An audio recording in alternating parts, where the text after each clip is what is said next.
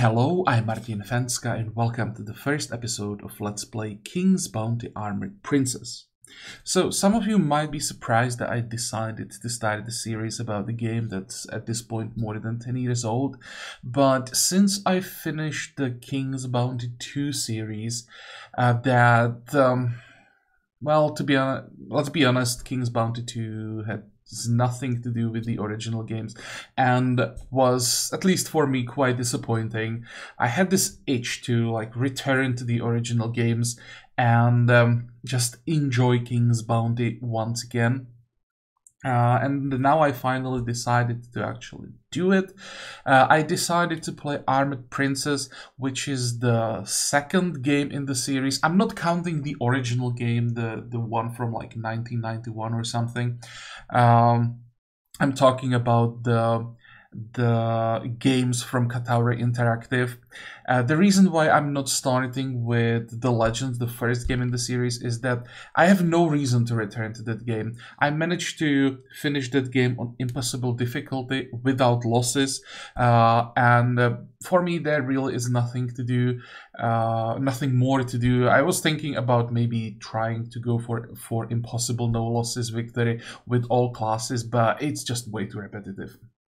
In Armored Princess, I managed to finish the game a long time ago on impossible, but not without losses. So that's what I want to try now. I'm not sure if it's possible. I think it should be, maybe, with the exception of some boss fights. I'm not sure about that, but I will definitely try. So that's the goal for this series. Before we start, just in case someone likes the game when you see when I'm playing it, if you decide to buy it, there are two options. There is either standalone King's Bounty Armored Princess, or there is King's Bounty Crossworlds, which I'm using. And if you decide to buy the game, go with Crossworlds, because with the Armored Princess, you get of course the full Armored Princess campaign. You get some content on top of that, so it's by far the better option. But well, back to the series.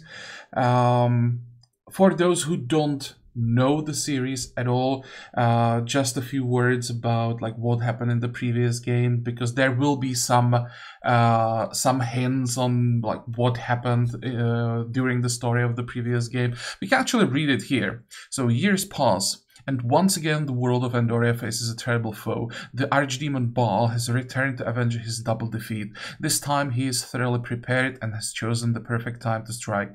For the Crown's defender, Bill Gilbert, which was the hero of the first game, is busy exploring new worlds, and there is no one to defend the kingdom. The Princess Amelia, now grown into a fine young woman, is sent into the strange world known as Tina in search of her mentor, Bill Gilbert, the last hope to save the kingdom of Dariona. So, Bill Gilbert, the hero of the first game, The Legend. Princess Amelia was in that game as well as a young girl, so she now has grown up and will be taking over from Bill Gilbert as the main hero of this game. Let's jump into a new game. There are not really that many choices that we can make here. For no losses game, I think Mage is the best option. Of course, impossible, and the rest doesn't matter. We can choose an emblem here. Is there anything that will fit better? This one looks good. So Mage, impossible. Princess Amelia, the charm doesn't really matter. On impossible, enemy is 170% stronger. We will be getting 50% gold, 70% rage, and our pet dragon will be getting less experience, like 30% less. In Legends, I'm not sure if they patched it or not. When I played it a long time ago, when I managed to get the impossible no losses game, it was actually better to play as warrior, but especially in this game, many things are different, so I think Mage is better. And I think even in Legends, they actually changed a few mechanics that warrior is not as overpowered as it used to be, but it's not that important. So Mage, impossible, and next. Throughout the past decade, peace had reigned in the world of Endoria. A treaty was signed between the humans, elves, and orcs, and a union of equals, led by Mark Leonard the Wise, brought to peaceful resolution all conflicts across the land. The valiant knight, Bill Gilbert, having set Endoria on its happy course, became mentor to the young Princess Amelie, training her in the military arts, and as time passed, the princess grew into a fine young woman, and so Gilbert was called to leave the peaceful shores of Endoria in search of new worlds. But peace was always fragile. The fearsome Archdemon Ball, once banished into the abyss by our famous knight, had meanwhile been undergoing his trials at the gates of hell. As form finally regained, Ball opened a portal into the world of Endoria, and within an instant, countless hordes of demons came pouring through, destroying all that was in their path. The elves and dwarves were first to fall, having but little defense against such an overwhelming force. The loyal troops of King Mark were likewise quickly exhausted, and the battle-weary survivors withdrew to Kronberg to mount a last desperate stand at the gates of the capital. In a few short but terrible hours, catastrophe had brought Endoria to the very brink of annihilation.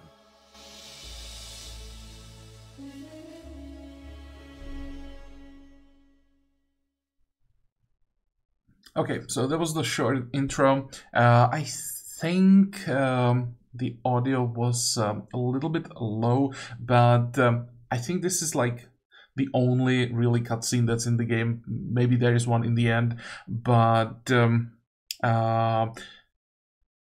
all of the other information, dialogues, and everything will be done through like pop-ups like this. So we don't really need audio for this game. So I have it on very low, or the music is completely off. It gets quite repetitive. The game, especially in the mid game, gets quite grindy. So I prefer not hearing the same audio over and over again. Now, in the last desperate effort, the king's forces have held the capital from the storm of invading demon troops, but the king has sent a messenger to you urgently, summoning you to the castle. Go to the place and speak with your father. There is some, like the start of the game, it's scripted, and it's always the same, but that's only like the first, I don't know, 5 minutes or something. So here's the castle. We can go to some other buildings here, talk with some people, but it's not really relevant. It's mostly just some like lore that's that reminds you of the previous game, which we don't really need. We just want to know what's happening right now. So we're gonna talk to our father, King Mark. My daughter Amelie, please sit with me. I want to have a serious talk with you. Oh, and one thing, there is quite a lot of reading in this game, and I'm not sure if I want to read everything or not. That is probably a question for you guys. Do you want me to just focus on the goal, just the fighting, going without losses, and going through the dialogues quickly, or do you want me to focus a bit more on the role-playing part of the game as well, and just read all of the dialogues so that everybody knows like the whole story and side quests, everything? And there is a lot in the game, like a lot, so it's up to you. We can, I don't know, focus on the main story and the most important side quest, the less important one we can skip.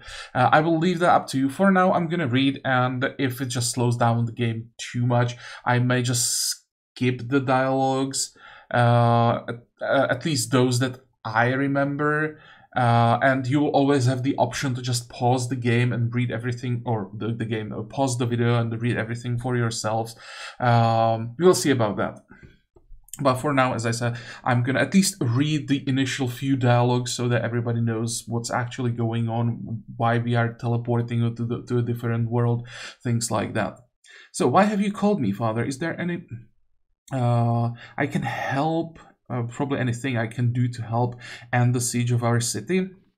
Yes, just outside the walls of Kronberg stands Baal's army, and we have nothing with which to oppose them. Tomorrow our magicians will lose their strength and demons will storm the castle.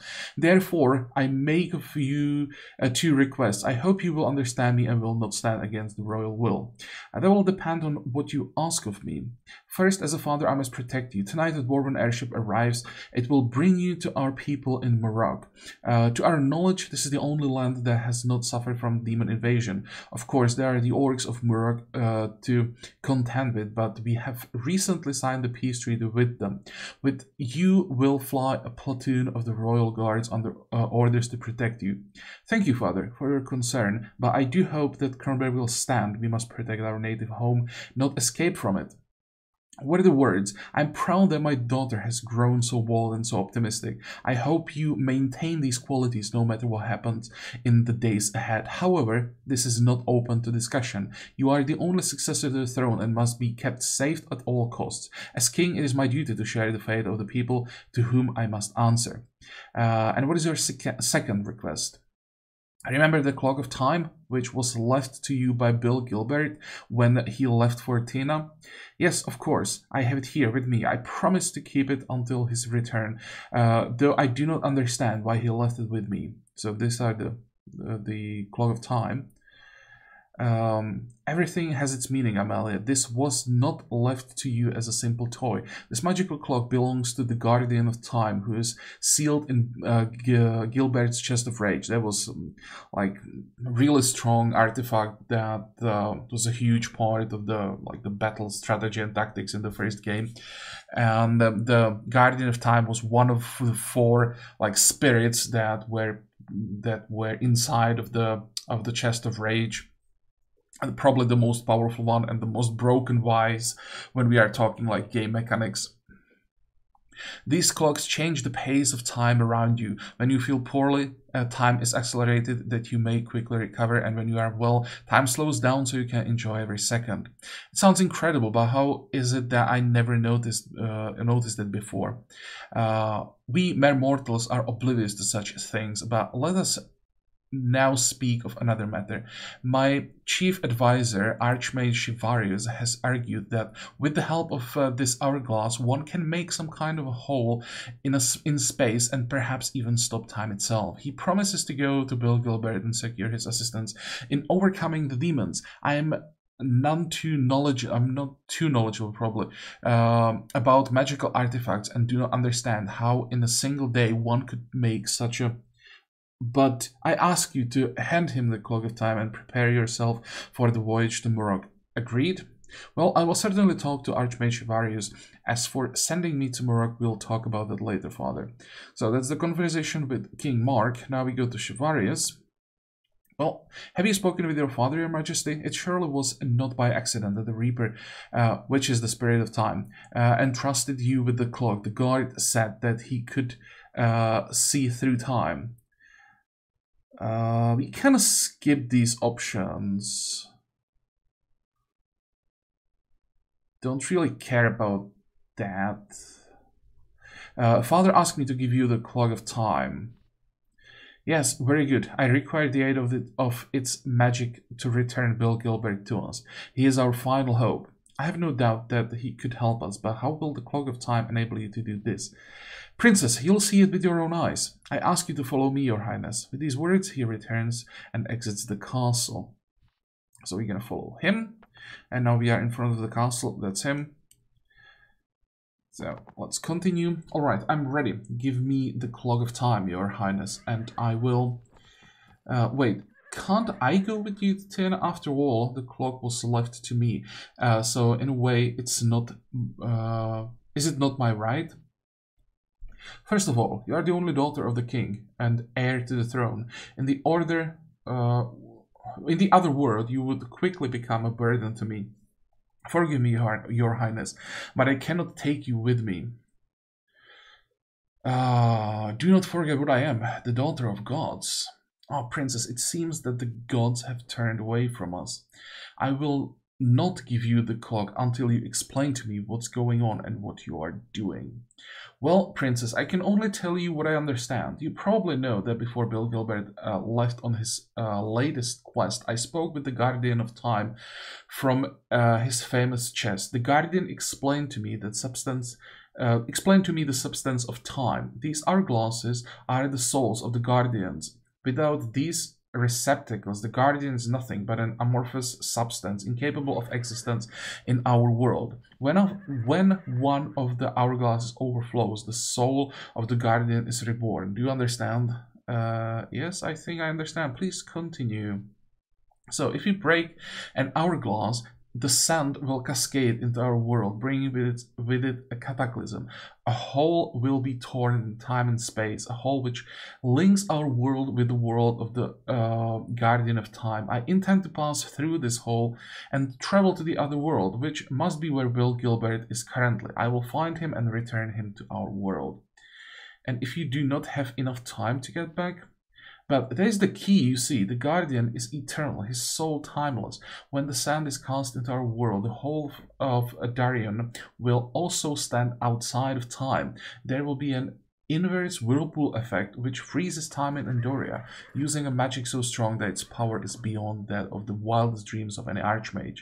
But the one who breaks the clock receives a brief reprieve from the effect of the whirlpool on space and time. I will have enough time to search. That is all. Now give me the clock.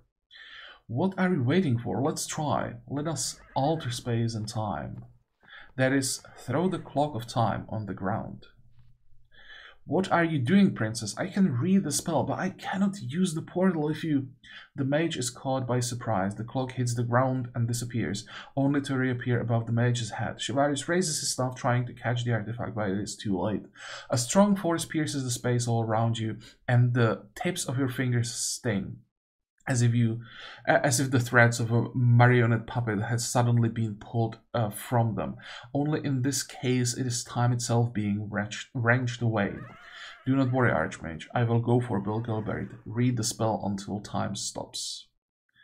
So there is the cast. Doom etched on his face, Shivarius shakes his head and plants his staff firmly on the ground. With each second, his movements slow, but yet he stands his ground. A beam of light suddenly flares out of his staff. On the spot where, minutes earlier, a fountain flowed, a black hole now forms, wrenching open a magical portal.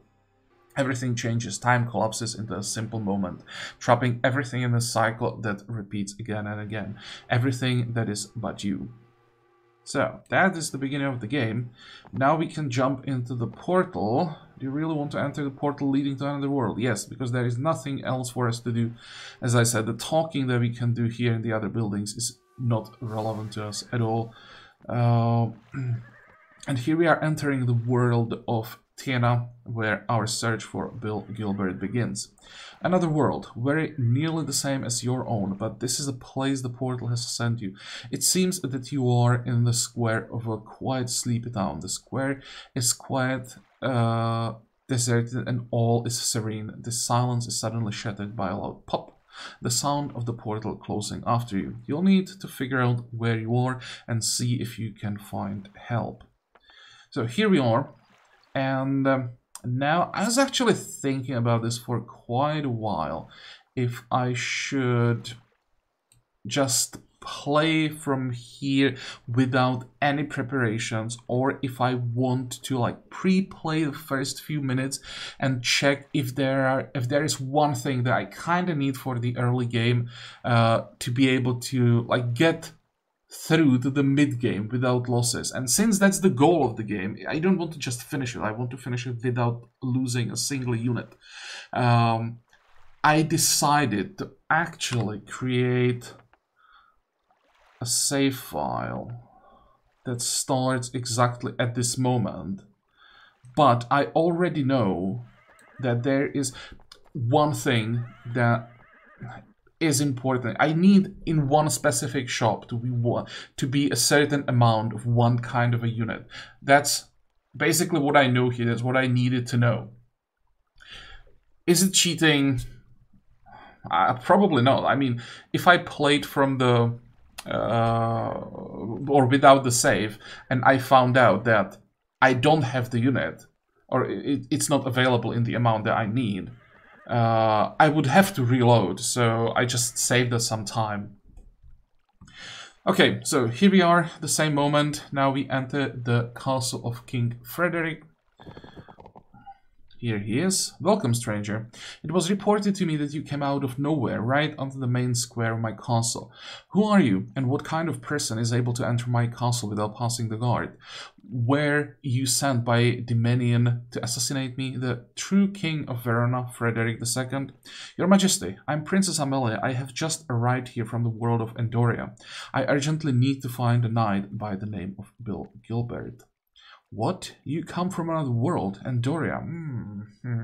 Yes, I think I have heard the name. Interesting, interesting. A knight, you say you are looking for. Do you mean that you are a princess by blood and the name of your father, your highness? My father's name is Mark Lonor, the king of Darien, the kingdom of humans in our world. However, it is said that I am not his natural daughter. Legend has it that the gods sent me to the king in answer to his prayers. The gods send you a daughter of gods from another world? I wonder, has the angel told the truth? This is incredible. We have to confirm this. By the gods, where is the box? The king jumps from the throne, scurries away, and returns shortly, having retrieved a small chest, which he then opens carefully. Inside, there lies a wonderful stone of heavenly colors. Princess, do you know what this is? No, but its color and shape are most pleasing. How barbaric. The shape and color of the stone is of no matter. This is the stone of courage, one of the 8 stones of Tiana, keys to divine power. If you are the one foretold by the prophecy of the angel, then you must awaken the stone. Come, lay your hand upon it, child. If you speak the truth, it will come to life and give you its strength. However, if you have lied, then you will simply turn to stone and join the ranks of those unfortunate impostors who have come before you. The king turns and makes a sweeping gesture indicating the numerous statues, male and female alike, which currently decorate the throne room. All I say is pure truth, so touch the stone. As soon as you place your hand on the stone, it lights up with a ghostly glow, before suddenly shattering into a million shining sparks. The sparks flare up, then slowly die down. As they fade, you feel an illuminating power and clarity of thought shining from within. The incredible stone has accepted you. It has made you its keeper. The prophecy of the angel has come true. The stone's keeper? I don't understand what just happened, and to where did the stone disappear? After you have collected all 8 stones of Tiana, you will be as the gods, capable of stopping the chaos and ready to fulfill the words of scriptures. But fear not, King Frederick II, will aid you in this quest. I will tell you where the remaining 7 stones are kept and will help you obtain them. By the gods, this is a great day. The years of waiting are finally behind us. First, I wish to present you with a royal gift. I am sure he will love you and you will become the best friends. I love gifts. Where is it? Or where is he? Speak with Captain Bogart, the chief of my guards, and he will explain everything to you. I hope you like surprises. I do not fully understand what to do, but I'm sure that in your quest, my gift will be a great help to you. You will see. Also, I will give you a list detailing where and from whom you can collect the other stones of Tiana. At the Stone of Courage you already have, and the Stone of Hope you can find here on the bier. Read through the list. Feel free to ask any questions you might have. I decree that you are to be given free access to my lands and may pass wherever you please under my protection and without delay. Okay, so we gain the Stone of the Gods. With this stone, the gods of Strange World acknowledge you and imbue with a portion of their strength. They give us 20 leadership. I'll probably have to talk briefly about the mechanics of the game, at least some of them, but we can do that in a second. So that's that. We brought with us Portrait of the Knight, a painting of Bill Gilbert that gives +1 morale to all human units. So we can equip that. Doesn't really matter, but may as well. Next, what do? I guess we talk to... Actually, no. We leave some units behind. We will need them for a while. And talk to Captain Bogart. Halt! Who goes there? Speak your name. Her Royal Highness, the Princess of Darien and Endoria. You can save your fairy tales about how you are a princess for some other fool. Before you stands the chief of the royal guard. Now, you weren't here a moment ago, so speak up. Who are you? That's my chief concern. For all I know, you might pose a danger. Now, speak your name. My name is Amelia. King Frederick sent me to you to receive my gift, and so you might show me my ship. Princess Amelia, apologize for my tactlessness. A royal gift, a pet dragon awaits you. A pet dragon? It cannot be. By royal decree, you are to receive a dragon, no less. Let me open the gate for you. Now go to the farm and speak with Martha. She will explain everything you need to know. Pick your dragon and return to me for further instructions. Alright, Captain, I'll be right back. So, you have to talk to Martha here, but before that, there are a few things we want to pick up here. A rune, a flag that will give us a little bit more leadership, and then here there should be a chest that we can dig up and get 2 scrolls of fear, which are completely useless. Okay, let's talk about the... Actually, no, let's get the dragon, then we're gonna talk about the mechanics. I don't want to spend too much time, but I probably should at least explain the basics. Your name is Amelia, isn't it? Well, my goodness, don't you look every inch a true princess? I think you'll enjoy the royal gift. Just you take a look at these wee dragon cubs. You can pick any of them, and whichever one you choose will grow to become your staunch friend and will protect you in times of danger. Go on, take your time. Is there one in particular that strikes your fancy? So they have different colors, and each color does a different thing and starts with a different ability. The best one is probably the blue one that gives initiative to animals and, more importantly, dragons. And I probably should pick that one up, but I won't. I will pick the second one, the red one that gives extra rage, because as a mage we will be quite rage starved, and I don't know, I just like this one more, even though the first one is probably stronger, especially for the late game. So let's do that. Then we have violet one that gives +1 attack, which is completely irrelevant. Oh, and by the way, the ability they have, we will eventually get all of them. Each dragon will get all of them. It's just about which ability they start with. Then we have a green one that would give intelligence. Wouldn't be horrible for a mage, but 1 intelligence in the end doesn't really mean that much. +1 defense from the bronze one. Irrelevant. +2 crit is interesting, but I'm not 100% sure to what exactly that crit applies, if it's like all units or just the dragon abilities, which I'm not even sure if they can crit actually. So it's probably like the army, which is not bad, but 2%, I mean, not that influential. It could be an option, but it would be definitely weaker than these two. And then we have +5 mana from the last one, which also is maybe interesting early, but later becomes basically irrelevant. So let's pick the red one. Good choice. Care for him and he will always answer your call and protect you too. Some thieves climbed into the farm a while back and we only learned about it a month later when we discovered the remains of some molten armor. You can think up a name for him. I just know them by the color and of their scales. It makes it easier for me and that way I don't get too attached. Okay? So now you have your own pet dragon. For the moment, it's quite small, but a few short centuries from now, this cute little thing will grow into a very fierce dragon. You can see your new pet in the bottom left corner of the character. Blah blah blah.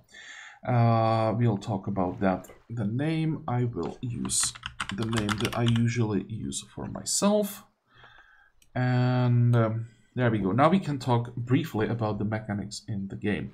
So let's start. Here we have gold. We'll be just picking that up, getting it as a reward for fights. We use that to buy units, spells, and items. Then we have rage. You accumulate rage while you are fighting. When your units take damage or deal damage, you slowly build up rage. And then the dragon that we just got has 9 different abilities that we discover one by one as we progress through the game, and we use rage to like activate and use these abilities. And then we have mana that we use to cast spells. Simple. Here is the inventory. There's actually quite a few things, so let's go through everything. This is experience. Leadership, really important. Each unit has some base leadership, so when we check our peasants, one peasant has leadership of 5. We have 134 leadership, so that means we can have up to 134 divided by 5 peasants. So that would be 26 at this point. We only have 20 because that's what we started with, but we can have up to 26. The more leadership we have, the stronger our army is, because the more units we can have. So it's quite important to like build up the leadership as much as possible. Then we have attack, determines the effectiveness of hero attacks. Heroes attacks. It's actually not heroes attacks, it's heroes units attacks. If the attack exceeds the target defense, the target suffers more damage. At maximum, the damage increases to 300%. So this was the trick in the first game, that you build up like ridiculous amounts of attacks, and combined with certain units, you could almost one-shot anything. I don't think that works anymore because they added a cap to it, the 300%. Then we have defense, determines the effectiveness of the hero's defense. If the hero's defense exceeds the aggressor's attack, then the damage suffered will decrease accordingly. At maximum, the hero will take only 1/3 damage. Once again, it's not the hero taking damage, it's hero's units taking damage. And then we have intelligence or intellect, which is by far most important for us as a mage. Affects damage caused by magic and the power of spells. Each point increases damage by 5%. Every 7 point increase this by additional 15%. Every 20 points increase the duration of certain spells by 1 round. So there are the important thresholds: every 7 points and then every 20 points. Especially the first 20 points are quite important, because the duration of certain spells can make fighting much more like comfortable. The second most important stat for us probably is defense, to give some tankiness to our units, and we'll be mostly killing everything by proper use of magic combined with dragon abilities. So our units are there to just hold for as long as possible and take as little damage as possible, and we don't really care about their attack like at all, or very little. We went through these. Then awards. This is actually quite important, and it's like rewards for achieving some specific goals in the game. It basically rewards you for doing something specific. First one, grand strategy, gives you 200 leadership, which is quite a lot, especially early, after we win 10 fights without losses. And each of these has 3 steps. So we have, this is like grand strategy 1, then we get grand strategy 2, that will give us another 300, and then there's grand strategy 3, that will give us another 500. The last one is after like 100 wins without losses. And each of these has specific requirements. We have Headhunter for killing enemy heroes, gives us rage, more experience for a dragon after we kill dragons. Here we get more experience for the hero after we loot certain amount of treasures, plus intelligence after we kill certain amount of orcs. More fire and poison damage, which is damage over, actually it's damage over time and direct damage I think as well, after we incinerate or poison certain amount of units. Trapper, after we kill certain amount of units with traps, we start with a trap on the field, and this increases up to 3, and it also increases trap damage. This is a really important one.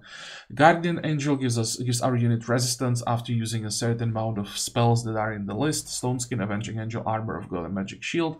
Blind Rage gives us crit chance after we use a certain amount of rage. And the last one is Fire Mage. After we get mana after we use a certain amount of Fire Arrow, Oil Mist, Hell Breath, and Fireball spells.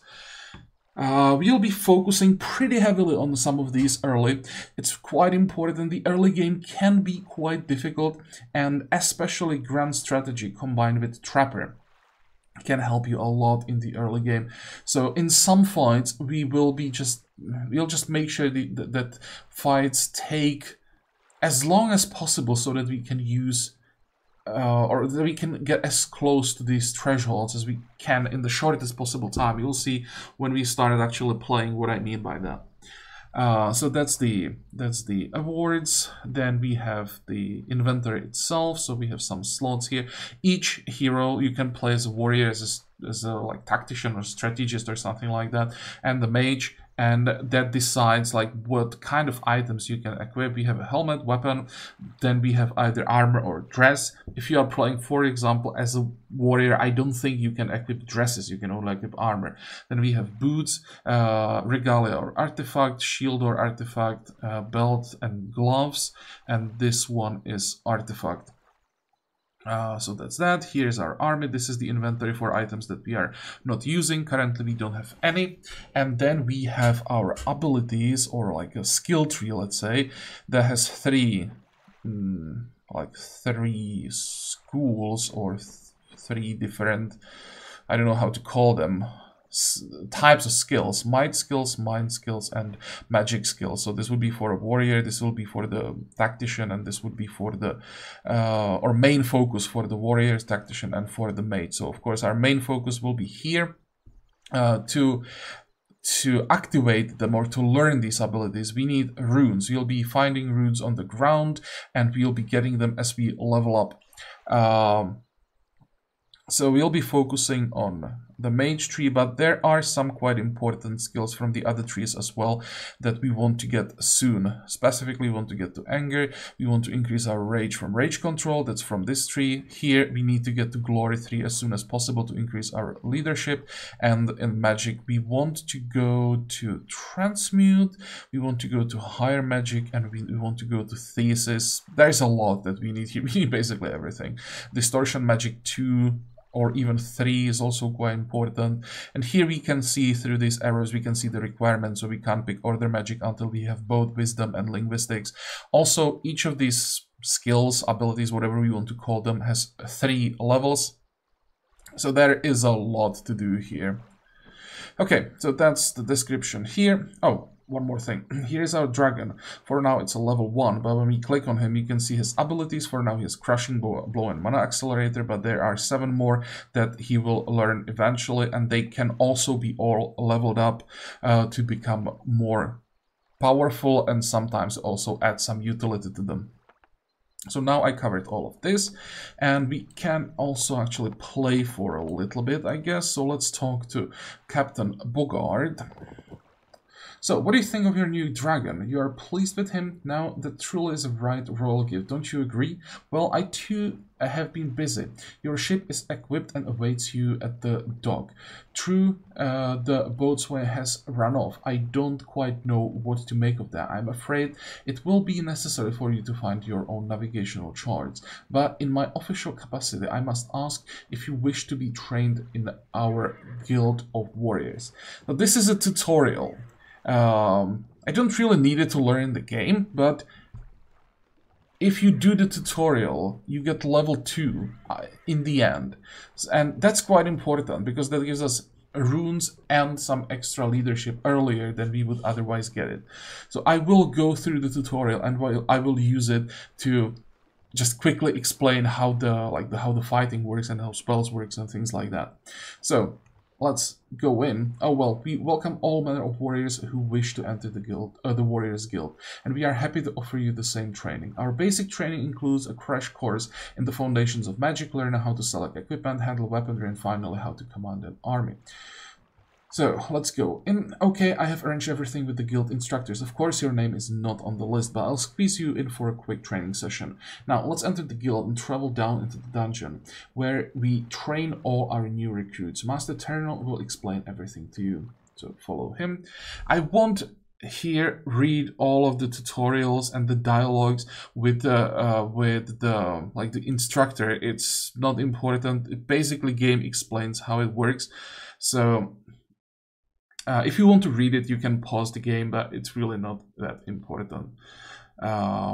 So here we need to find some basic gear. The game teaches us that you can dig up items, if you find them, you will see this beam, and if you dig there, you'll find a chest with something in it. Or in the tutorial, it's always a sword and a shield, so we can equip that. Here we can see the stats on the item: +1 defense. So if you remove it, we have defense 0. If we add it, we have defense 1. Pretty simple. So that's the first step.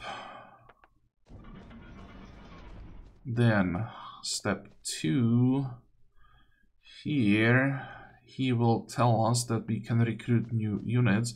There is a magical crystal here that we will pick up, and this teaches us that sometimes we can find allied troops on the map, but it's very rare and not relevant at all. Important thing is that we got 5 paladins here who are really strong, and that will allow us to go through this without losses. We want to get rid of the peasants because the AI is smart enough to focus on your weak units, so they would be focusing on the peasants. It's impossible to keep all of them alive, which of course is our goal, not losing units. So we will only be doing this with the paladins. There is another chest hidden, so let's take that, 520 gold. Third step, so here we will learn the basics of fighting. We can pause the game on the map if we need to, so it is relevant sometimes to be able to pause the game. Here it doesn't matter, but there is the option. So let's attack these guys. They're really weak, they can't do anything to the paladin. So here we can see the turn order. These numbers show in what order the units move. We move last, so they all moved, and now is our turn. These units, for now, I won't go through what they're doing. It's not relevant here. And here we have a static object. It's neutral, and this one just shoots lightning around it. The grayed out tiles show how far it can reach, so we don't want to stand inside of range of this.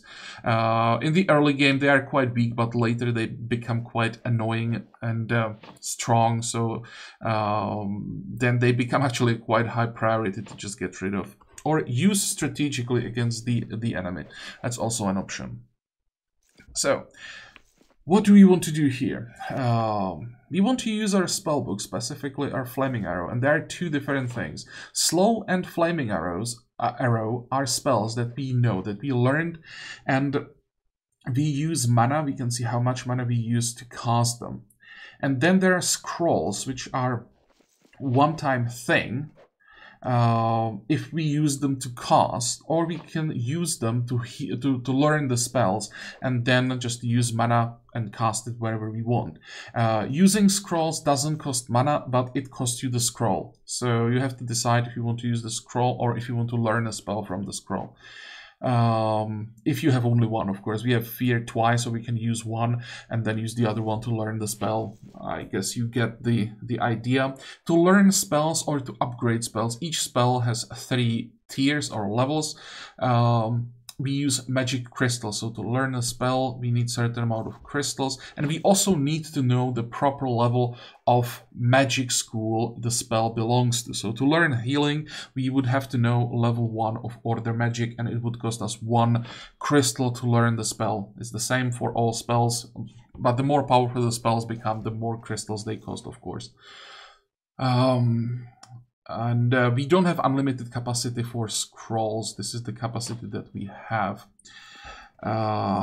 Okay, so here, remember one of the awards was to use Flaming Arrow a certain amount of times. I think it's 70 times, and then we get 5 mana. So we want to start working on that as soon as possible.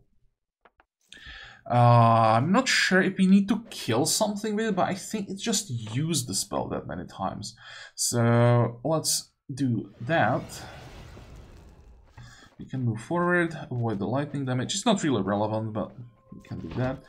Oh, and I should probably talk about the units, how they work. So each unit has certain stats.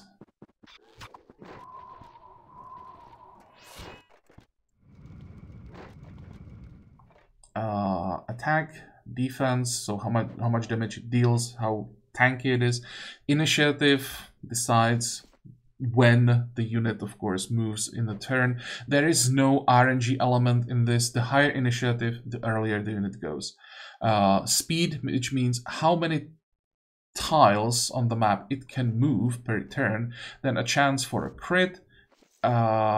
Actual damage, this indicates the amount of damage the creature inflicts with its basic attack. The archer's basic attack is the ranged attack. They only inflict half as much damage as their melee. So here we can see how much damage we actually do and how much health the unit has. So we currently have 135 hit points out of 200 maximum, and it's for 5 units. So we have 5 paladins. Each of the paladins has 200 hit points. You can see it here. Troops health is 935. That 935 is the whole stack. 200 is 1 paladin. If it drops to 0, we lose 1 paladin. We'll have 4 left. We don't want that. We want to go through this game without losing a single unit. Not just a single stack, a single unit. Not each unit, but some units have special abilities that are down here. It doesn't really matter for the paladin. We won't be using them, we won't be needing them. And then there are like passive abilities. Steel armor, each unit has different ones. So here we can see that paladins have high physical damage resistance. They have mastery. Every time the warrior receives damage, the base damage of the troop increases by 30% up to a total of 90%. This does not include when the troop is damaged by enemy counterattack or the effect of spells. It's true believer. The presence of the undead in the army doesn't lower their morale and resists necromancy, and it's a holy warrior. Warriors of the light are blessed in their fight against evil, being granted protection from magical damage and the capacity to inflict increased damage to demons and undead. One more thing, actually 2 more things. There is also morale, which affects the effectiveness of troops. So the higher morale, the more effective they are. And then we have these slots here where you can see the buffs and debuffs that are active on the unit. So we currently are frozen, which decreases our movement speed, and we are burning, which is a damage over time effect. It burns us for a little bit every turn. It can become pretty nasty, but for now it's basically irrelevant. It does only a few points of damage, and also how long it will stay. 2 turns on the burn, 3 turns on the freeze. So that's the units. And now, as we are taking damage, we are building up rage. And another thing that we want to focus on is our dragon. We need to level him up. With every action the dragon does, he gets experience. So we want to make sure we do as many things as possible with the dragon every fight. And also, as we are using rage, we are also working on one of the awards. So we have to make sure that we are doing something. For now, we basically just have the crushing blow. Maybe I should actually wait for mana accelerator. That might be better. Let's wait for the mana accelerator. Attack. We should be able to get to 8 quite easily. Yeah, we are already on 7, and now we are on 8. Because I think the mana accelerator will give us more experience, plus it will help us replenish mana, which will be quite annoying early until we get some skills to speed that up. So we place it on the field. It will be placed on the field in the form of this orb. And when we enter the tile, we pick it up, we get +7 mana and another action point. That's like the side effect of this dragon's ability. It not just gives mana, it also gives action points. So now we can use flaming arrow, get rid of him. So that's a 3rd flaming arrow, and now we have 5 rage, so we can end the fight by using a crushing blow and be as effective as possible. Here we have 1. No losses on our side. We got gold that you get every time after a fight, and we got lucky. Well, I think it's guaranteed here, but sometimes you can get also items after fight. We got 14 experience out of this, so when we fill up this bar, we will get a level up. So that's how fighting works. We may as well equip the helmet. This one is actually pretty strong. It reduces attack by 1, but gives +4 defense, which is a lot this early. And that's what we need. As I said, we don't really care about attack. We care about defense and intellect. So this is a good helmet early. We have to talk to this guy again, tell him that we managed to win. We can loot this urn, which doesn't give us anything, unfortunately. I don't think there are any more items anywhere around here. Now, this guy will tell us about magic. Once again, we can skip that. I already talked about it, how spells and scrolls work. So we'll just go through this as quickly as possible. And then there are some scrolls around him that we want to pick up. New spells, precision. Don't really care about that. Call of Nature. Don't care about that either. More precision. And there should be a chest here that we dig up and get more precision even, so we don't care about those. Precision can be useful. As you play the game, you don't get the same stuff every time. The items that you find in shops get randomized. The units that you can buy in shops get randomized, and there are like set pieces. Gear. Wait. What's the name? There are sets of gear that if you get lucky and find a full specific set, it can even affect like which units you want to use. So precision can sometimes be maybe useful if you get a set that makes your range units like really strong, then precision becomes relevant, but that's not the way we want to go. So that's why I'm saying that precision is useless to me. I'm planning to do something different, something that's not dependent on getting lucky and finding a specific set. It's not guaranteed for you to find these sets, so we can't like play around it. And again, later you'll see what I mean when we find these sets. Okay, here. Last step. This is like the final challenge before we end the tutorial, and we'll be fighting these treants. We need anything? No. Well, let's attack. And this is the fight where our peasants would have no chance of surviving, like at least not all of them, because of the Royal Thorn here. That's a range unit with 360 health. So that would definitely kill some of the peasants. Okay, sometimes you can find these chests on the field, and you really want to loot them, because most of the time there is a little bit of gold in them. But there can also be spell scrolls, there can be magic crystals, and the most valuable loot is there can be runes, and runes are so important. So when you see these chests, you definitely want to try anything you can to get those chests. Of course, since we want to play without losses, there are some limitations for us when it comes to chests, but we will definitely try to get all of them. Okay, so here we start once again with the flaming arrow. Because this is a plant, it's actually vulnerable to fire.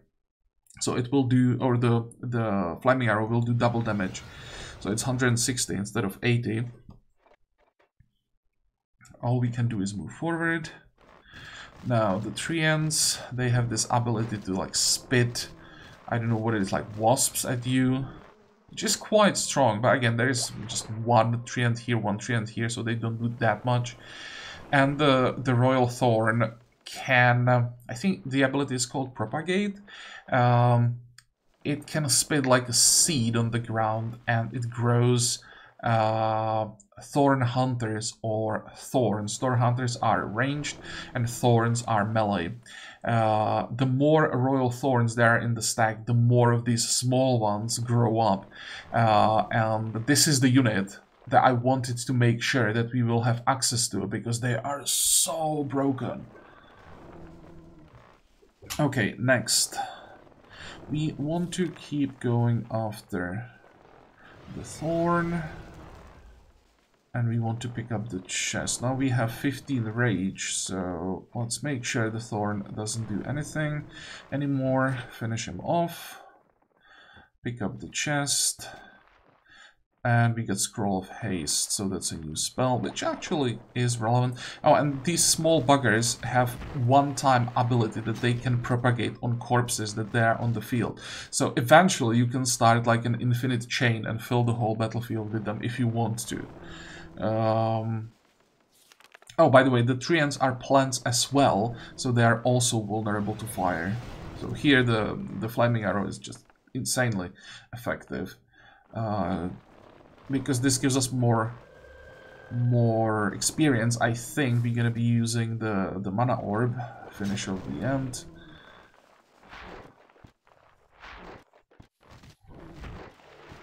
Oh, and each unit can attack once per turn unless you use some kind of spells that give you another attack, and they can counter attack once per turn unless they have the ability, I think that's called retaliatory, that gives them the ability to attack every time they get attacked.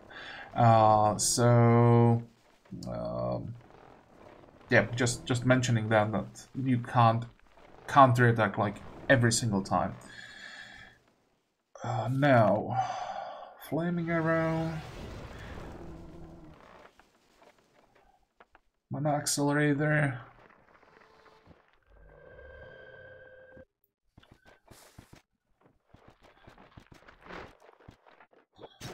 Kill that. Actually, he can't grow any more thorns because he already used the ability. These small ones can only do it once. The big one can do it infinite amount of times. It just takes like 3 turns for the ability to reload. Hit that. Use the mana accelerator again.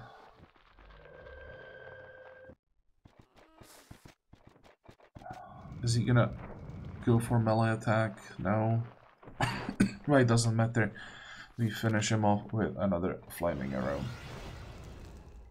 And that's the end of the tutorial. Again, we got gold, and this time we got seed. Some units, mostly you recruit your units in shops. Some of the units can be hatched if you find they're either eggs or seeds, but it's only a few and we don't really need those, except for dragons. In the late game you can find dragon eggs and hatch dragons from them, so those are relevant. But yeah, dragons, that's mostly a late game thing. And here, is it here? No, we have to leave the training grounds to get our level up. So on every level you get a little bit of extra leadership. This increases with every level, and a certain amount of runes. As a mage you'll be getting the blue runes mostly, and then I think the second most amount will be for the green runes, and then only a few red runes, so we have to be careful with those. And again, if you play different class, you are getting different amounts of each type. So if you are playing a warrior, you are getting mostly the red ones. If you are playing the strategist or whatever it's called, you are getting the green ones mostly. And this is why we wanted to do the tutorial. I really wanted to get the level up. So that's that. And now there's also one thing why I decided to leave some units behind. It's not important, but it works. If you leave units behind and finish the tutorial, you get them again. So we now have twice as many forest fairies and the lake dragonflies. We won't be using them, but it just works this way. Okay, we can sell the seeds. It's a little bit of gold, but early we have very little. Plus, on the impossible difficulty, we won't be getting that much gold, so every little bit actually helps. Now we can talk to the king again. I'm glad to see you. I'm sure you will find the other stones of the gods and fulfill the prophecy. Indeed, it seems clear that you were sent by the gods themselves. I'm looking for a man by the name of Bill Gilbert. Have you perhaps heard of him? Is he too of your world? I'm positive that no one with such a strange sounding name has appeared on the beer. He must be elsewhere. Okay, I have many questions for you, Majesty. I'm sure, Amelia, that you must have many questions you would like to ask. After all, this world is as new to you as it's to a newborn baby. So I urgently need to find Bill Gilbert and return to Andoria. I will go through all of this because this is actually quite important for the main story. I understand that you are desperate to find the knight, but I am completely at a loss as to how I could help you with your search. Why should I look for these stones of power? Fate has sent me here with a different purpose. Your judgment is incorrect, I'm afraid. Only the gods can know your destiny. Can you be certain that you, a mere human, truly knows their plans? Once you have gathered all the stones of this world, you will have the power to awaken Tena herself and have your greatest wish granted. You can also put an end to the war that ravages our world. So let's learn more about this prophecy of the angel.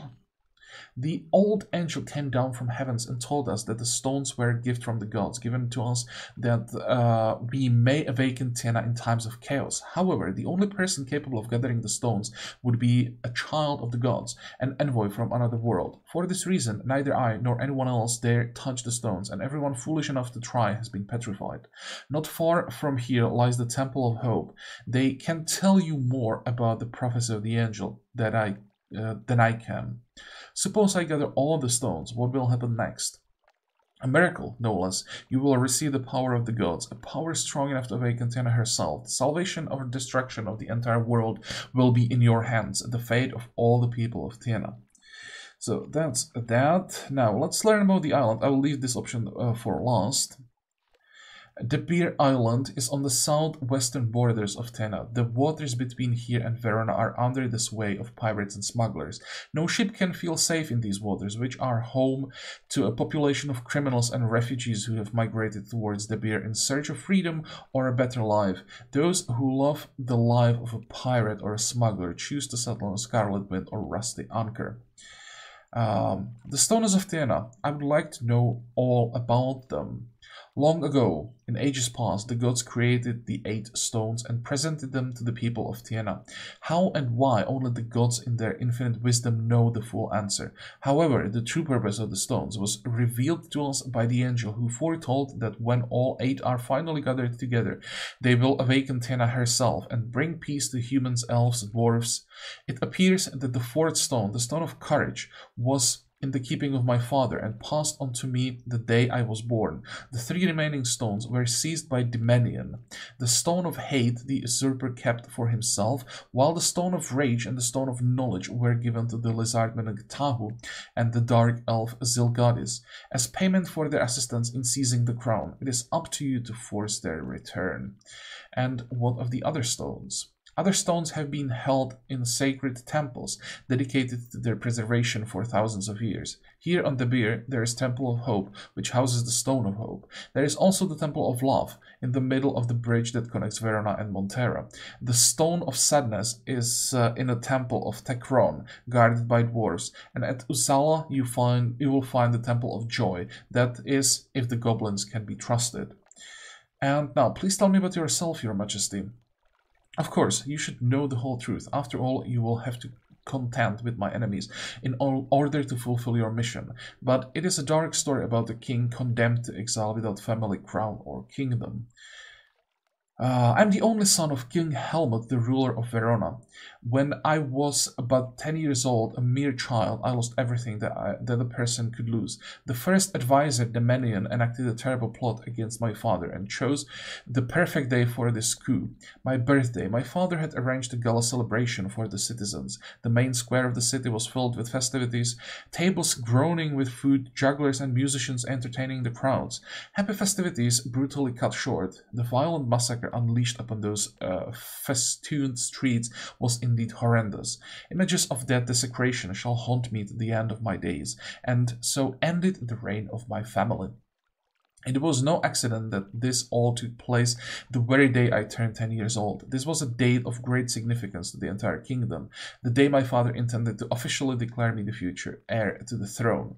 Our whole family, along with all the important councillors, ministers, and the first royal sorcerers, were gathered at the town square to witness this event. But This auspicious day was to be marked by a very special privilege. My inauguration was to be witnessed by Ktahu. This huge lizard man was a former ruler of the marshes of Reha, but has since been held captive by our nation for over 1,000 years.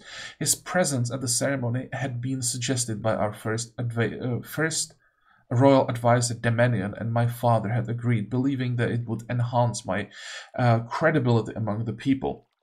Moreover, we had nothing to fear because, as our first Archmage Theoron explained, the shackles on the lizardman were indestructible. When this great lizardman giant was brought forth, the common people in the square shuddered in fear. So awful and terrifying was his form. My father commanded everyone to remain calm, and so the ceremony continued. Moments later, acting upon a signal from Demenian, the second Archmage of the kingdom, Zilgadis, read a strange incantation unknown to anyone, which broke the shackles binding Tahu. The lizardman roared, and guards rushed in all directions. The Archmage Theoron attempted to restrain him, but was turned into a sheep, so he could only bleed helplessly at the coming chaos. The conspirator Zilgadis was that day at the height of his power. Having gained his freedom, the lizardman didn't delay in destroying his target, the royal family. Meanwhile, the Menen's people turned their attention to destroying father's royal guard. Excuse me. I remember my poor mother fainting, but father remained calm, rapidly taking measures of the situation, signaling to my personal bodyguard. I have to grab a drink. Holy crap, that's a lot of reading. Signaling to my personal bodyguard, Christopher Lane, my father's first thought was to secure my safe evacuation. As I ran, I looked back to see father, standing protectively by my mother, in his hands a huge two-handed sword, which he swung fiercely at the enormous claw of Ktahu, which was bearing down on them. I was desperate to return to my father's aid, but my bodyguard picked me up and didn't let me go until I was safely deposited on the deck of a ship. He sent me here to De Beer, to Old Castle Altstadt. When I turned 16, the local refugees officially recognized me as their ruler and sole heir to the throne of Verona. Yet all this time, while I was in exile, New Verona was being ruled by the usurper and murderer Demenian, supported by a corrupt government of cronies and traitors. Now you know my story. Is there anything else you wish to know? What happened to the conspirators and your kingdom? Are they still trying to kill you? The conspirators carved up Tiana, the cold killer Ktahu slung back to his native Reha. They say that my father cut off the beast's right arm before he himself was struck down. Zalgadis went to Alon, where, rumors has it, he explores dark forbidden magic while sequestered in the impregnable Mirror Tower. And New Verona, these past years, has been ruled by the impostor Demenian, who governs with an iron fist, suppressing all uprisings. Many flee from him, but the refugees are also infiltrated with his murderers and spies. That is why we must also stay alert. Tell me about the conspirators who killed your father. Which of these three villains you wish to hear about? So let's start with Ktahu. He is the ruler of Reha, a land of swamps and home to hordes of furious lizardmen. They are fierce but intelligent animals of great power. His people believe him to be immortal and claim he has lived for many thousands of years. Indeed, it was thousands of years ago when Ktahu came to New Verona, the human capital, demanding he should enter into alliance with him. We should enter alliance with him. This was no treaty of diplomacy, but a threat from a bully. Naturally, we attempted to send him away, but then the monster went on rampage. Many died before the mages managed to freeze him, and so, trapped in ice, Ktahu spent more than 1,000 years until Zilgadis finally released him. Now, the Lord of the Lizardmen has gone home to his people, though I'm certain that Ktahu will return to take revenge. Now, let's talk about Zilgadis. I think we will leave the menu at last. Zilgadis is an outcast. The elves drove him from Elon for studying forbidden magic. In fact, he is called the Dark Elf because upon his body and soul there is inscribed a magical, indelible mark, a testimony to his shame. Zilgadis became a pariah for having violated ancient taboos, ultimately causing him to flee to Verona. My father gladly took in such a mighty magician and even accepted him to to the court. How could he have known that he was welcoming a poisonous snake? In all likelihood, the man probably lured Zelgadis with promises of the Stone of Knowledge, a most valuable prize for any mage, especially for a dark elf. Now I should imagine that Zelgadis is back in Elon, taking vengeance upon his kinsman through the power of the stone. And last one, the Manion. The Manion was a friend and advisor to King Helmut, or at least he pretended to be. However, he won his position as advisor under strange circumstances. He uncovered the conspiracy against the crown and saved my father from a grueling death by poison. Incredible to think that he then came to overthrow the crown himself. I do not now believe that the Duke of Delaware really did have evil designs against my father. It seems like that it was all Demanion's evil doings designed to win him the Duke's seat on the council, and now Demanion is king of Verona and my father lies dead. Ah, what a ruthless tyrant and despot. He seems to take pleasure in tormenting his people. The whole of Verona cries out as he crushes it beneath his heel. So that's all that we can learn from Frederick at this point. So we can leave, and here, this is how the shops usually look like. Well, usually they are smaller because this is like a, let's say, one of the main castles, so there are a few more items, and there will be more and more items as you progress through the game. For now, we have these gloves, -1 attack, +8 mana, which is not bad at all. As I said, we don't care about attack, but 8 mana is pretty decent. Fortunately, 1000 gold is quite a lot of money for us at the moment. Dragon Slayer sword, +5 attack, +50% attack against dragons. Eventually we will want to buy this, but it's 45,000, so we can forget about that for a while. And then we have a Chieftain's Belt, which gives 100 leadership. At this point, that's a lot of leadership, and gives a +5 attack to robbers, marauders, sea dogs, and pirates. We won't be using those units, but 100 leadership by itself is decent, but again, 4,200 gold, we can't really afford that. And we won't be able to afford that for a while because we'll be buying other things. Excuse me. Okay, so that's that. Don't need to do anything else. Next, what we want to do is probably talk to Bogard again, because he will give us some quests, but I think we're gonna do that next time. This was a lot of reading, a lot of explaining, but it was just the first episode, so more like an introduction. I know that for some of you this wasn't necessary, you know these games, but I think that, or at least I hope, there'll also be some people watching who don't know these games and may actually learn about them and maybe even try them for themselves. These are great games. These are some of the best RPG games with incredibly deep, like the strategic, the turn-based combat. The combat is just amazing.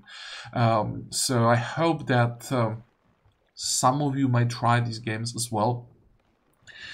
And yeah, we'll continue next time, as I said, here, and we will also travel a little bit, because before we start fighting or anything, there are a few things that we need to do to make the game easier for us. Once again, I repeat, we want to go without losses, so there are some things that we kind of have to do to be able to get through the early game without losing units before we get to the dragons and everything, when it becomes a little bit easier not losing them.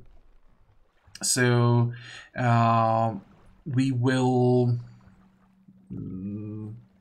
next time we'll be running around a little bit, picking up items and doing some quests, but yeah, that will be next time. So I hope that you like this episode. I hope that you are not disappointed with the choice of the game for this series. I've been looking for something new, for a game newly released, but for a while I wasn't able to find anything that I would really enjoy playing.